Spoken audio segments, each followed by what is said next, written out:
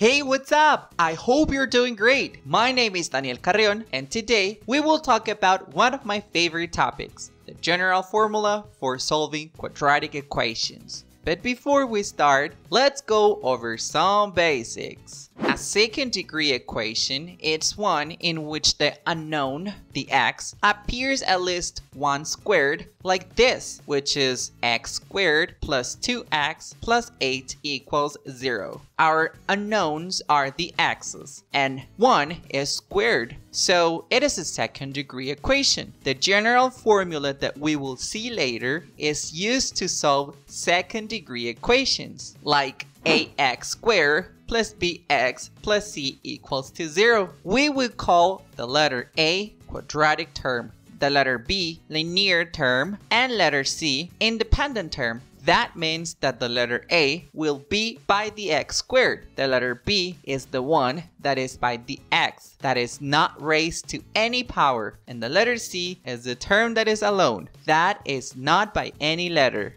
To make this clear to us, we're going to see some examples. Here I have 3x squared minus 2x plus 4 equals 0. The letter A equals 3 because it is the number that is by the x squared. The letter B is equal to minus 2 because it is the number that is by the x. And the letter C is equal to 4 because it is the number that is alone. Let's see another example. Here I have 6x squared plus 3x minus 5 equals 0. The letter A is equal to 6 because it is the number that is by the x squared. The letter B is equal to 3 because it is the number that is by the x. And the letter C is equal to minus 5 because it is the number that is alone. Don't forget to accompany each number with its sign. Here I have x squared plus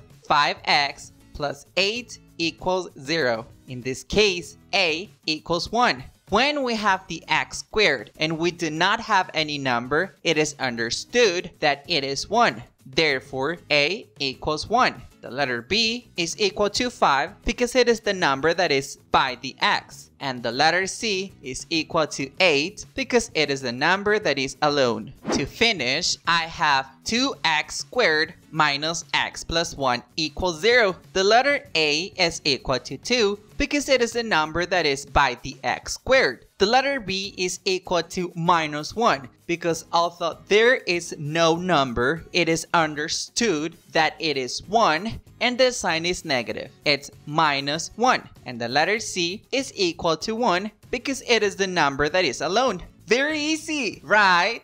The general formula is the following.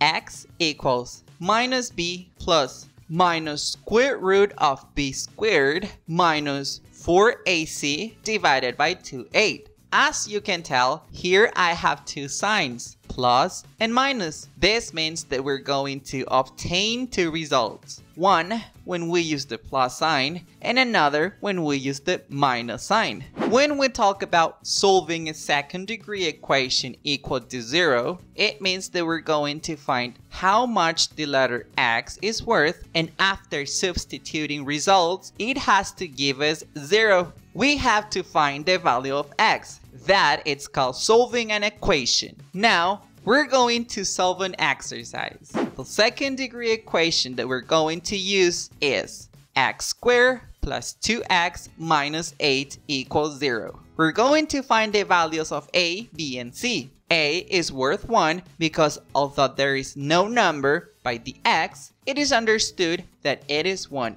B equals 2 because it is the number that is by the x, and C equals minus 8 because it is the number that is alone. Remember that you have to put the sign. To 1 and 2, I did not put a sign because it is understood that they are positive, but minus 8 has to have its sign. Now, here I am going to put my values of A, B, C in my second-degree equation that I am going to solve, and put my general formula, which is x is equal to minus b plus minus square root of b squared minus 4ac all divided by 2a. Now, I am going to substitute values. This means that instead of putting the letters, I am going to put their value. I have that x is equal to minus the value of b, which is 2, plus minus the square root and the value of b, which is 2, squared minus 4, times the value of 8, that is 1, times the value of c, that is minus 8. All of this divided by 2, times the value of a, that is 1. As you can see, I already changed the letter A, B, C for their values. Very easy, right? Now, we're going to perform the operations that are in parentheses. I have x equals, and I have minus times 2, and minus times 2 equals negative 2, plus minus square root, and 2 squared equals 4. Now, I am going to multiply minus 4 times 1 times minus 8. Minus 4 times 1 is minus 4, and the minus 8 goes down exactly the same. Negative times negative gives positive, and 4 times 8 is 32. Surely many can do it directly, but I explained it like this in case someone doesn't know how to do it. So I put plus 32, and all this over, and 2 times 1 is equal to 2.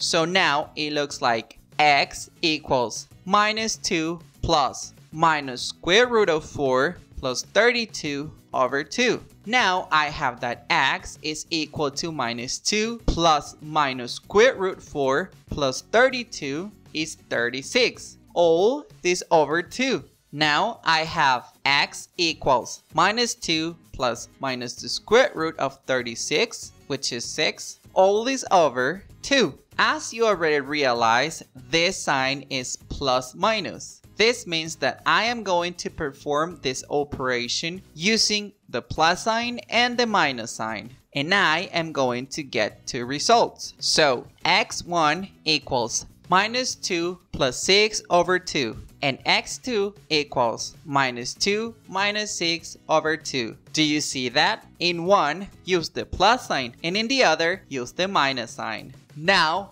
we're going to find the value of x1 and x2. x1 equals minus 2 plus 6 is 4 over 2. x1 equals 4 divided by 2 gives me 2. Now, I go with x2. x2 equals minus 2 minus 6 is minus 8 over 2. x2 equals minus 8 divided by 2 equals minus 4. We are done. We already found the values of x1 and x2. Now, I am going to explain why it is said that with these values, the equation is solved. So pay close attention. Here I have my quadratic equation, which is x squared plus 2x minus 8 equals 0. And here I have my values of x1 and x2. I'm going to start with the value of x1, which is equal to 2. X squared plus 2x minus 8 equals 0.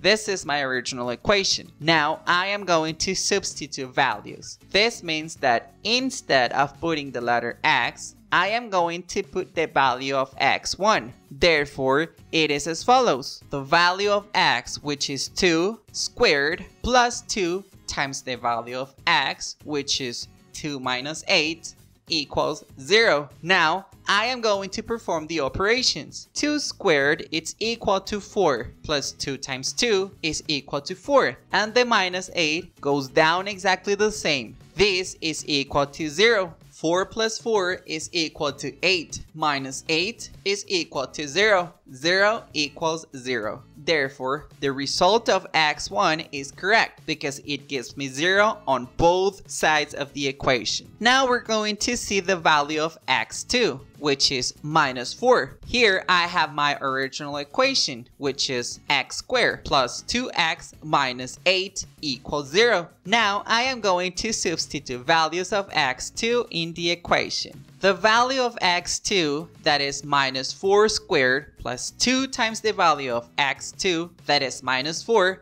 minus 8 equals 0. As you can see, it is the original equation, only that instead of putting the x's, I put its values. Now, we go with the operations. Minus 4 squared This means that the minus 4 is going to be multiplied by itself 2 times. Negative times negative is positive, and 4 times 4 gives me 16. Now, 2 times minus 4 is equal to minus 8, and the minus 8 goes down exactly the same. This is equal to 0. Now, plus 16 minus 8 gives me 8. Minus 8 is 0. 0 equals 0. Therefore, this result is also correct, since it gives me 0 on both sides of the equation. Very easy, right? Now, I am going to leave some exercises for you to solve. I hope to see your answers in the comments. I really hope you liked this video. Please hit the like button, comment, share and subscribe to be able to keep watching my videos. See you next time. Bye bye.